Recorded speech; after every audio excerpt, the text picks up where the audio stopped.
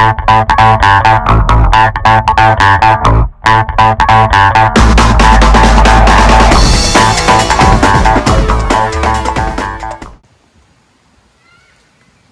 guys, so finally I got my wall charger today. This is the Tesla wall connector, which gives you much faster charging as compared to the standard that comes with the car. So let me show you guys the standard one that comes with the car. It's this little guy. You know, you can either connect it to a 110 outlet or you can connect it to a 220. So if you connect the smaller one to 220, it does give you a little bit faster charging, but of course this is the beast. So this will give you at least, I think it's 7 miles more than the standard charger that comes with it. Now when I say 7 miles, it's 7 miles per hour more charging capacity with this one. So if you're using that one with a 110 outlet, it's going to be slow as hell. Don't even bother with the 110. So yes, you can use the other one, but this is, I think, is a great upgrade for 500 bucks. You know, so I just picked it up. Let's go ahead and undo it, and I'm going to be getting into the installation. So let's see what comes with it. So here's a nice glass face, or plastic I should say. I think it looks pretty slick. This is Wi-Fi compatible, so it does connect to your Wi-Fi, and it's supposed to be a smart charger. On the back side, now the one I ordered, they come in 2 different cords sizes, so I got the biggest cord. I think it's 18 foot, if I'm not mistaken.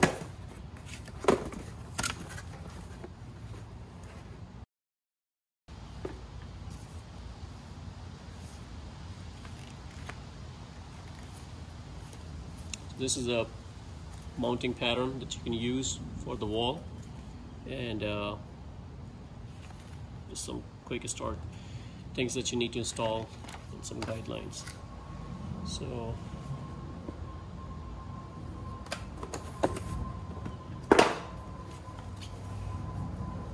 cables are quite heavy, and on the back side there's this thing which connects. Oops. So this is what you're going to be mounting onto the wall itself, and this connector just snaps on, and then you put the screws, you know, to hold it in place. Okay, so let's see what comes for the hardware part. So it does come with 2 screws. These are the 2 screws that will go in the wall. These we'll use later. It does come with a template, so you know it shows 3 holes, but you know, of course you don't have to install 3 screws on there. You know, you just have to use 1 or 2. So in my case, I'm going to be using the top configuration. So I'm just going to have 1 top wire coming in from there. You can use this for top, you can use it for bottom, or if you have a hole in the wall, you know, if it's coming from this side or this side, you know, so there are multiple ways you can do the installation. So this is the installation book that shows, you know, what comes with it, and you know, what are the things that are required. So 18 feet is my size of wire, the length that I got. And so a couple of things that I picked up from Lowe's. You know, you can get it from Lowe's or Home Depot. This is a 3/4 inch nylon liquid tie fitting type, you know, so these are good. So you can see on top, I already put one in. This is removable, so what I did was this cap is just removable, you know, it just pops out. And since I'm using the top configuration, the wire coming in from top to 20, so I used this one, and the wire will come in, loop through, and go at the bottom.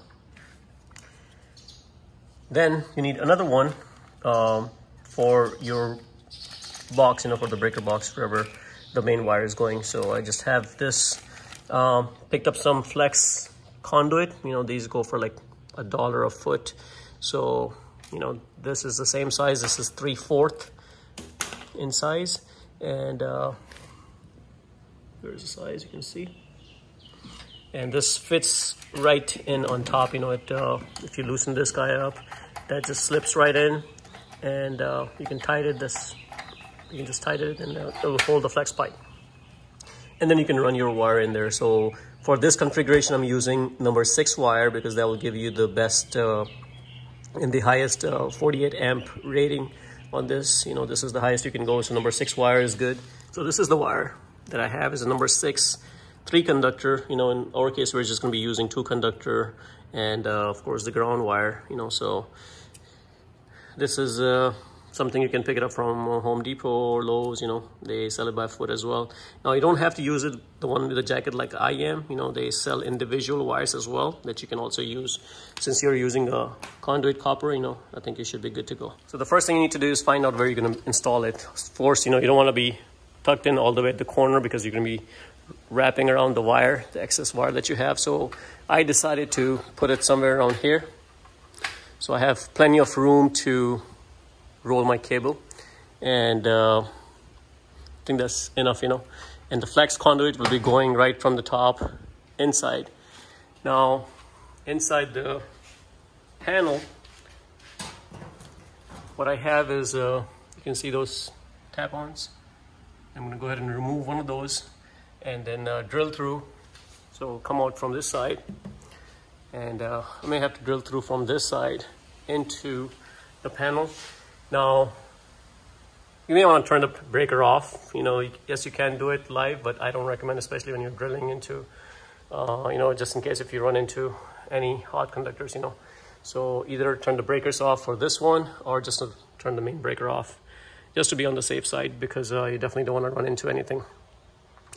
And once you have that, what you need to do is we're going to take that plastic piece and mount it in here, right here, just like similar to something like this. And then we can run our flex conduit, mount the piece right here, and then finish the job. So, and I think planning on mounting it here somewhere, so I have enough room to coil up. Right here will be a good place.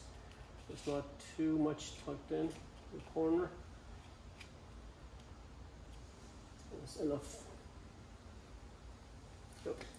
So I got myself a leveler, and I just want to make sure when I mark the center hole, it's nice and level.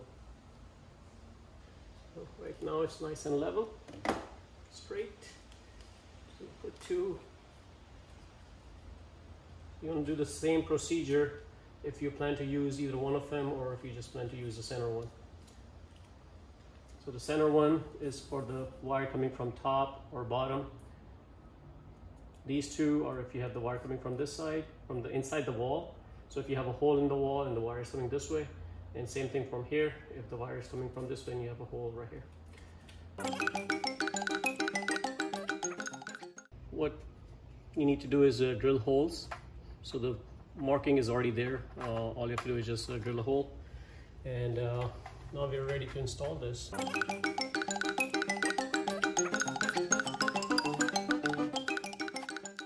Now you have to figure out how much flex conduit you're going to be using. So I'm going to go right here. So what you need to do is remove this part, and this stays in, and this goes in like this. So what you need to do is take this and put this in.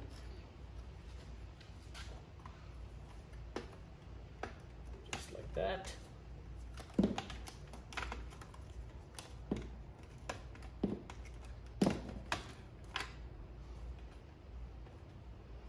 And you can just tie this. And I'm going to do this later on because I'm trying to figure out how much flex I'm going to be using. So I'm thinking maybe going from here.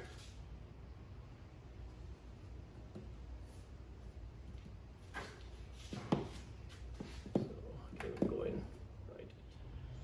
Okay, so what I did was I took this and drilled a hole through, just like right here, and you just have to align it with the hole that you already have inside. So you know, I had a hole inside the box, and that just aligns. And for the inside, you know, you just have to open the hole with the prying tool, and the cover, something like this, you know, will come out from your box. So now I'm ready to feed this pipe in right through here.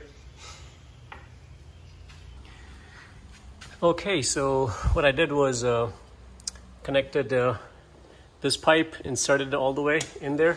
Sorry, my camera died, so I couldn't show you guys, but all I did was just push that in and put this over here, and the wire, just like, cut it to the right size. So I cut the wire, and this is how I'm going to do it. So it's coming in right from here, so you have the L1, the L2, doesn't matter what color goes in where, and this is the ground wire, so this is the bare naked. So I don't have a neutral, in fact I should have done the white and the red, so I may just do that. Doesn't really matter, color coding doesn't matter. Just make sure whatever you're connecting over there is the one that you're connecting over here. Normally the white is neutral, so in my case I'm just probably going to use the red and black, or I'm using black and white here, doesn't matter. And just wire it up, and then once we are done from that side, then it's just a matter of connecting the breaker, and then we should be done. Okay, so what you need to do is just route your wires right here, and this one wasn't long enough, so couldn't really bring it all the way from here, so I just did it from the top. It's just a ground wire, so it doesn't really matter. Just make sure it is away from your hot leg, so you can just tuck it at the corner.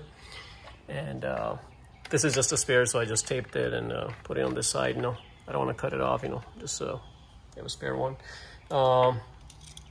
This pin came with the kit, so all you need to do is this is the same one that we tighten these screws with, so you can use the same one to tighten these. Just make sure you don't use any power tool. You want to do it by hand, so just make it nice and snug, and just pull on the wire to make sure it is holding pretty good. Do not use a power drill into these, because I can definitely damage it.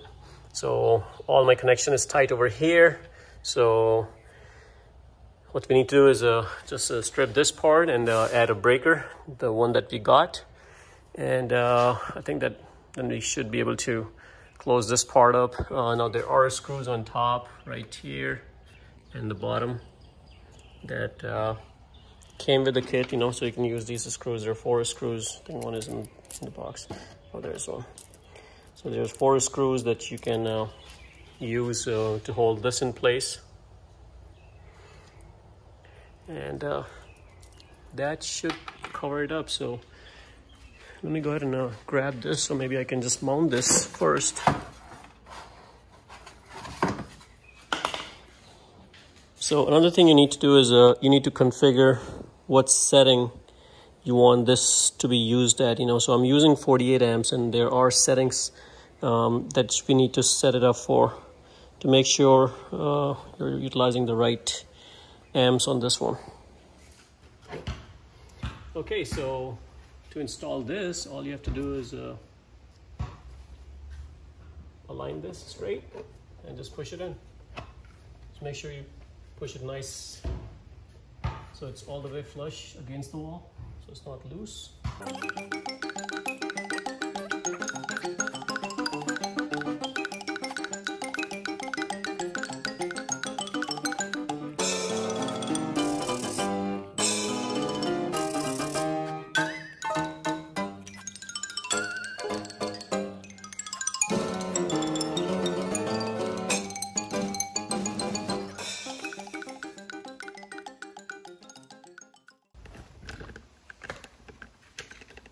See, I'm gonna go ahead and put some caulking around here, and put some caulking around here, and close it up later on. It's a matter of routing the wire to the breaker. Okay, so this is the breaker that matches my configuration.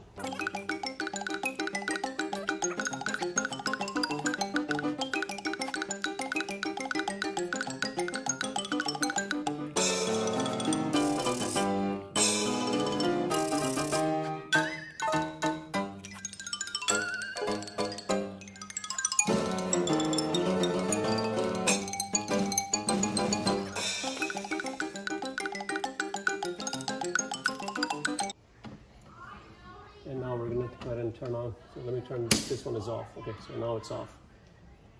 So everything else is on. This is off. We're going to power this on. Everything else should be on without tripping anything, and then we're going to go ahead and power this on. to make sure there's no issues with this one. If there are, the breaker will trip. So let's go ahead and turn this on. Okay, now the rest of the circuit is on, and now it's just a matter of us turning the one circuit that we did, and that should turn the lights on to the charger. So we angle the camera and go ahead and power it on now. There you go, power is coming on. Okay, so now I'm gonna go ahead and try it. Just took it out, and there's my car. And let's go ahead and try it. It opened up, and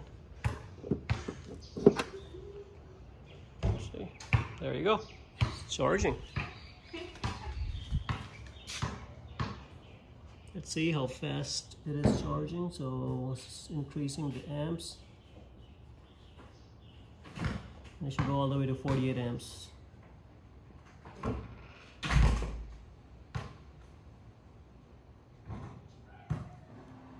It may take a while.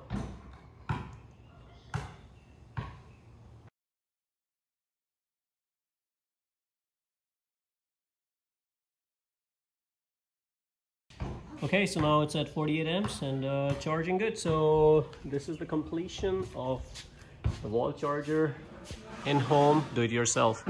So guys, if you like the video, please subscribe to my channel and like the video. Thank you.